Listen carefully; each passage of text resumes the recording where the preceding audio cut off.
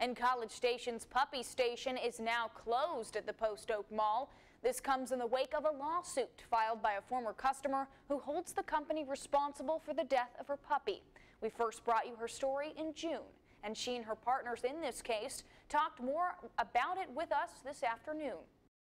I was serious about this. It was some way to show the community, show other people that it is possible to do something about it rather than just losing money and losing your pet and losing just so much for something that could have been prevented. Riley Peterson and her boyfriend adopted Kona from the Puppy Station in April of this year, and things were great for a couple of weeks. She started showing worse signs of her coughing and her having blood in her stool. They took Kona to the vet, who told Riley she had distemper and needed to be put down. That was in May. Shortly after, Riley started a Facebook group, Shut Down Puppy Station Now, to tell her story and unite people that have been affected by the pet shop in the same way. A lot of people came together to tell their own stories and just kind of a place to talk about it, if not get any resources on what to do and where to go from there. Using those resources, she filed a small claims lawsuit and won with the help of a couple of ladies she met through the Facebook group.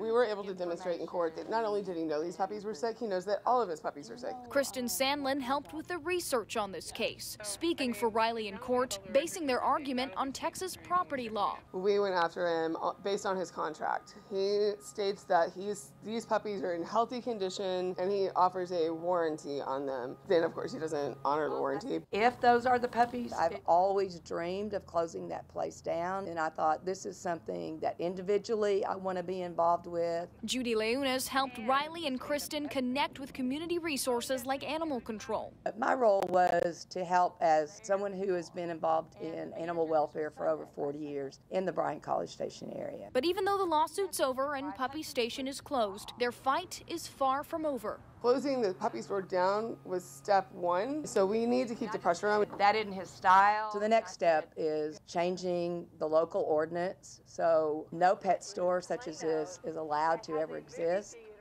It's unclear the closing of the Puppy Station is a direct result of the lawsuit at this time. We reached out to the owner of the store, but our messages went unanswered.